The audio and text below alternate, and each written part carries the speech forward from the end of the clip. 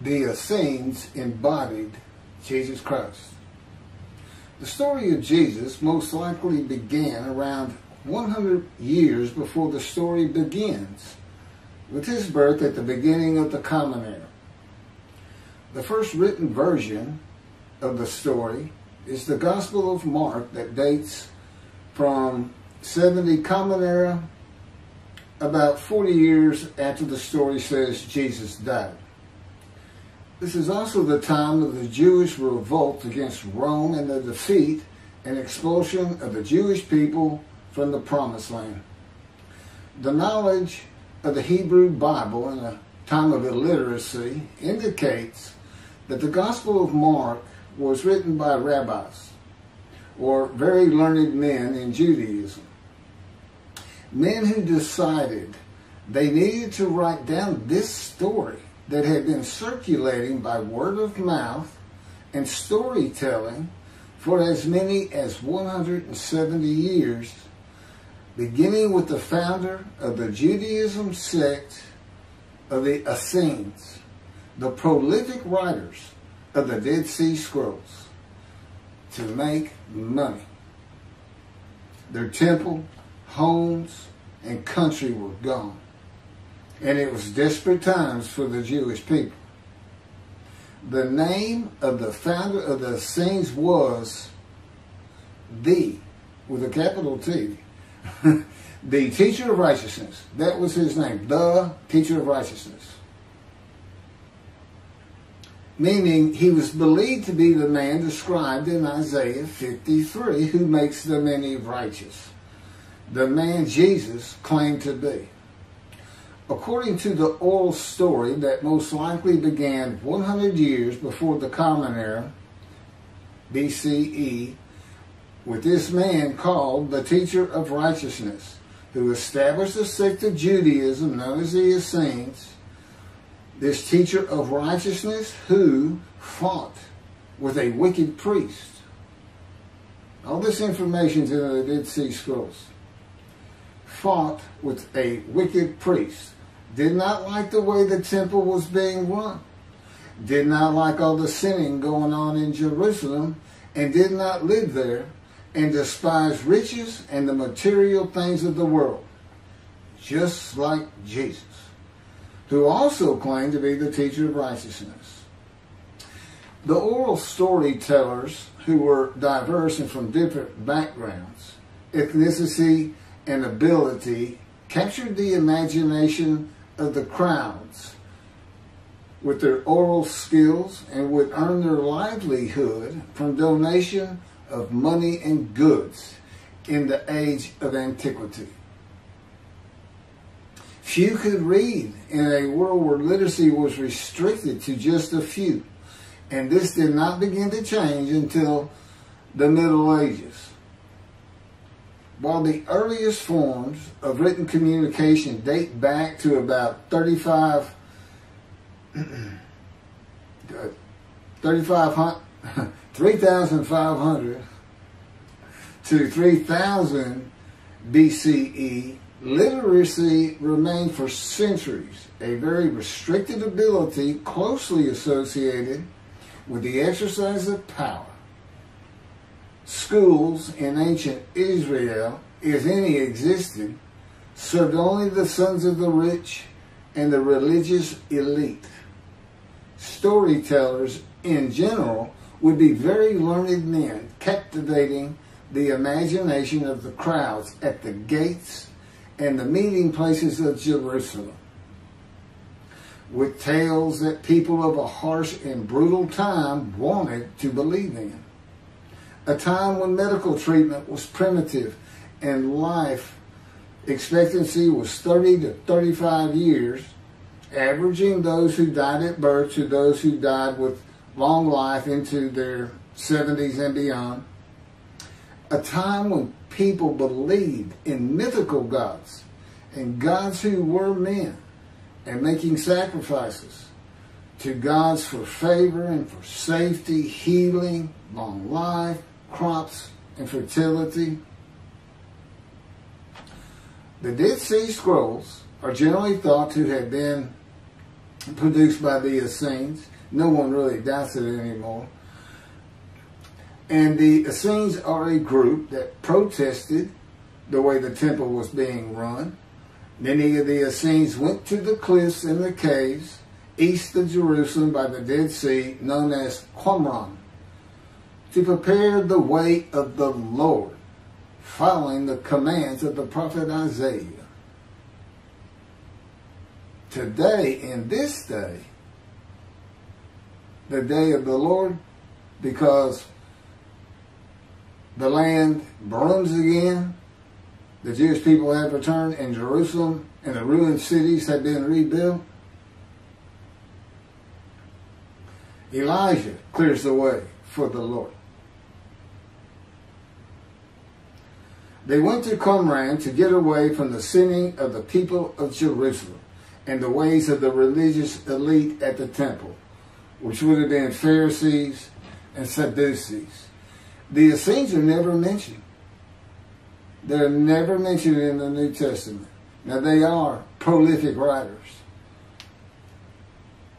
And they had their own gate. They had their own gate throughout the life of Jesus and for 40 more years until Jerusalem was destroyed. And that in 70 Common Era, when everything was being destroyed, that's when they put those scrolls deep into pottery, big pottery, and buried them. That's what kept them from disintegrating into dust.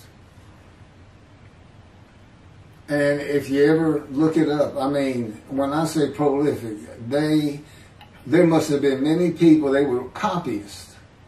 But they also did, well, I won't get to it. They made commentary on the scrolls. One of the first leaders of the Qumran community, again, was the teacher of righteousness, identified in the Damascus document and the Habakkuk Pesher. A Pesher is a type of commentary in Hebrew. In the Pesher literature, the teacher of righteousness is presented as a founding figure who directly clashed with an opponent called the wicked priest. Of course, we all know what Jesus went through with the religious elite, Sadducees, Pharisees, and the high priest. This was the wicked priest in his day, 100 years before the birth of Jesus.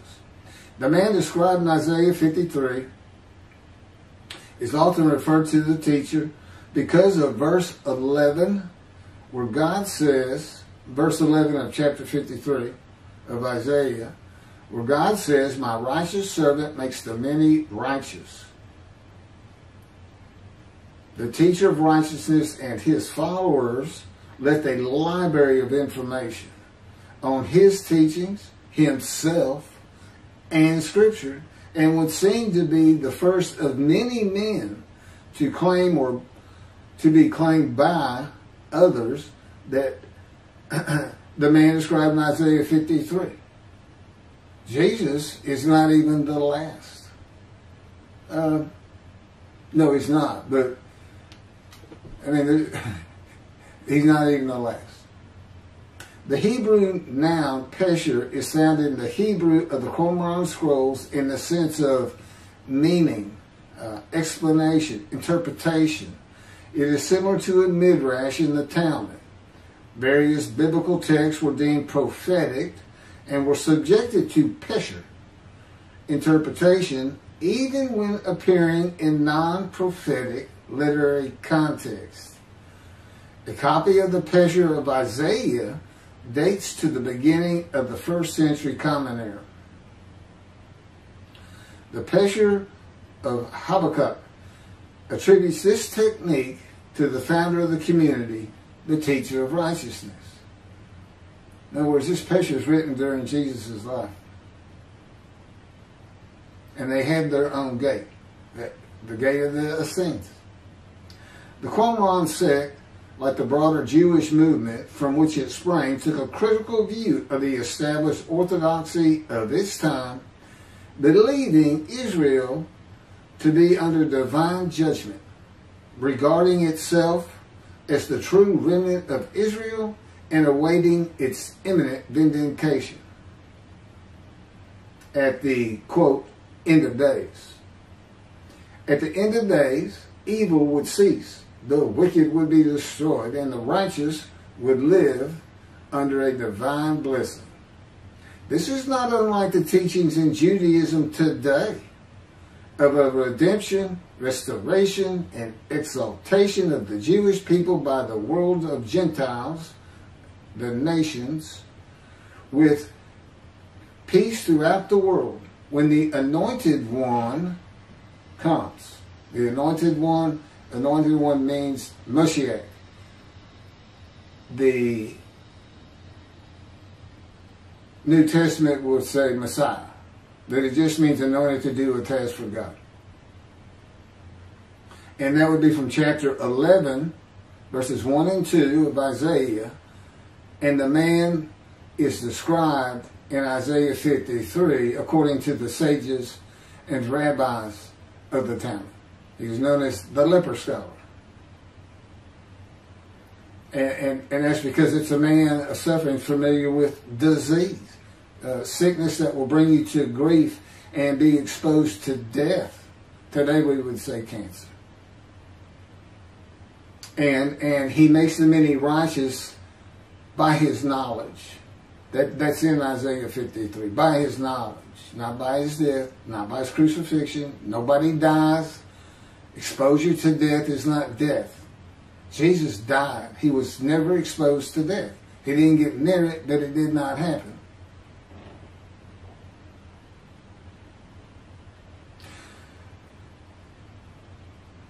This time that the Essenes were waiting upon, that they thought was imminent, did not happen for them.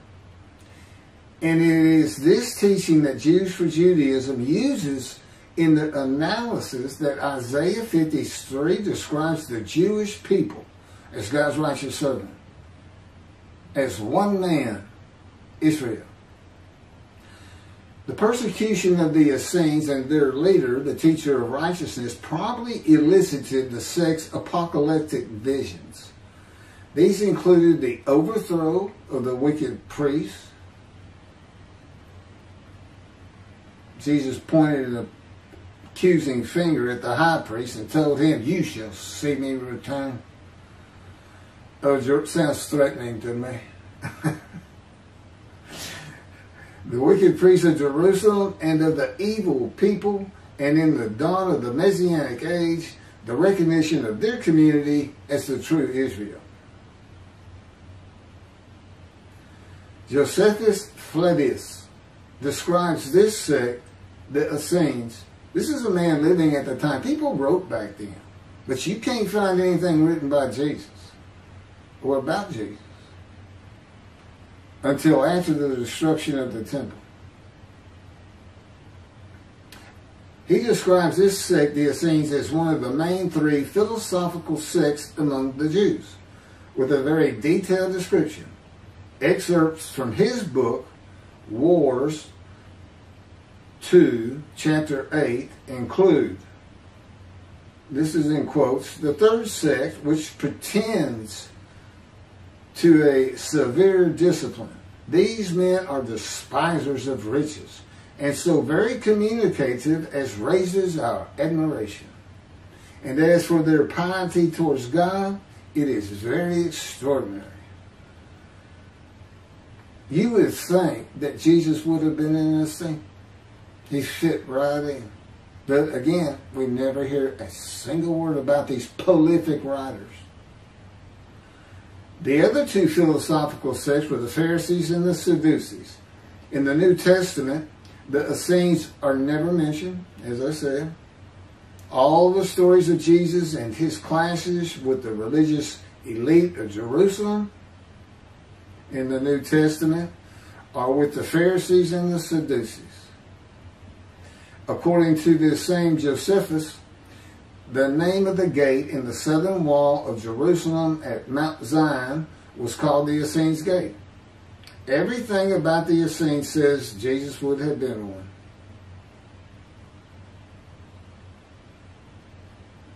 Peter and Paul, disciples later called apostles of Jesus, all said Jesus was the fulfillment of Isaiah 53 and the teacher of righteousness. All of Christianity does today. The Essenes, again, were writers and copyists and had their own gate in the southern wall of Jerusalem. Their founding leader claimed to be the righteous servant, so did Jesus. It is impossible to believe that the Essenes had not heard of Jesus. It is impossible to believe they would not have gone to Jesus to question him and verify the stories around him and his claim of being God's righteous servant and right about him. Because they believed that their founder was the Moshiach and that the end times were coming. Moshiach, anointed one, described in Isaiah 53. They're great followers of the things Isaiah had to say, and there's a picture written on it during the life of Jesus. It's impossible to believe it.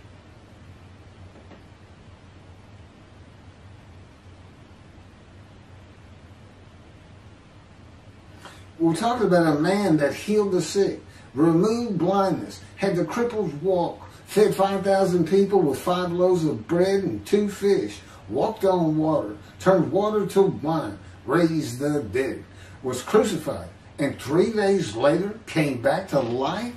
And you think these people, how about Joseph Philaetus? Why didn't he mention that?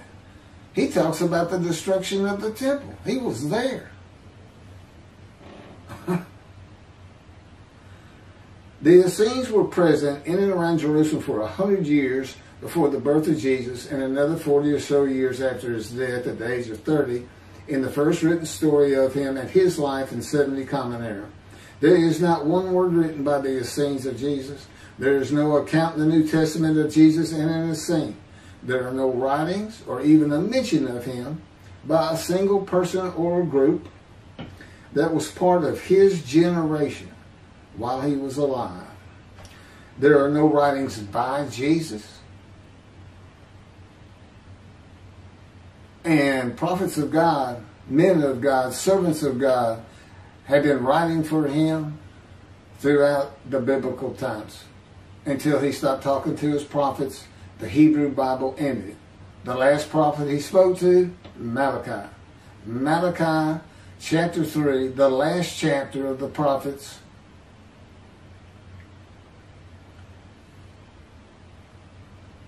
writes for God the prophetic announcement that he will return. He's going to come back. I've already talked about the 5 prophecies of Jesus of when he will return, and every single one of them was false. He didn't return, and his generation sums it up. Those who pierced him with the spear on the cross, he says in the Revelation on the first page, verse 7, those who pierced me with the spear shall see me return. I'm coming back quickly.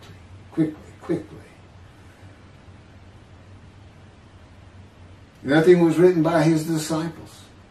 There are no writings by Herod or Pilate or any Roman newspaper, poem, or book of this man who healed the multitudes, fed the poor, walked on water, raised the dead, turned water to wine, was crucified and rose from the dead to human life, and then rose to heaven.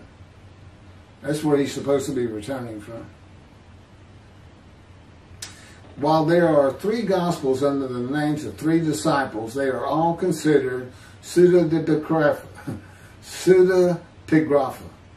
In Greek, that means falsely attributed. Writings which were attributed to authors who did not actually write them. And they were all written long after the death of Jesus, these Gospels, full of quotes and teachings from Jesus himself. Quoted parables, long speeches, Sermon on the Mount, long sermons that could not be accurate if passed by word of mouth. There is only one answer. The Essenes themselves, these writers and the storytellers of the day, had put this story together. And even though the writers of the gospel knew full well these rabbis are learned men of the Hebrew Bible, they knew it didn't really fit. But you know what else they knew? Nobody could verify it. Nobody could check them. Nobody could check them. Now, I just did a video on the deceptions. The deceptive, well, it covers just Matthew. And there's 3 different stories of him and deceits in every one of them that you can go look up now. You can verify these things that I'm saying. I'm quoting them. I give the chapters, the books they come from. You can see Jesus change Zechariah, verses 9 and 10, the verses, from riding an ass into Jerusalem and being crucified, as Jesus said all the prophets said of him, to what the prophet actually said. You can go look at it. He said he's going to go and defeat Rome, defeat the enemy in Rome, which in Jesus' time, in Jerusalem, and be king of the world, which at the time would have been the nations of the Middle East. And he would tell them all to surrender. That's actually, yeah, that's part of the verse itself, verse 10. And he would defeat the enemy and have the nations surrender and be king from sea to sea, lands into ocean. I mean, you can't get more deceitful than that. You can't lie greater than that. You're manipulating Scripture, God's holy word, manipulating it, deleting a verse 10, telling your disciples, you know, tell everybody these things. That's why he's telling them. Tell everybody these things. I'm going in. They're going to kill me. Okay. That's what the prophets say. Don't forget. I mean, that's what he's doing.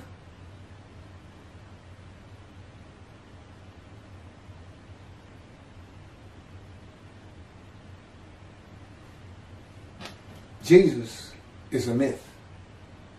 Go look it up. Go look at what a myth is. Believe me, it covers the New Testament. It covers Jesus Christ. Thank you.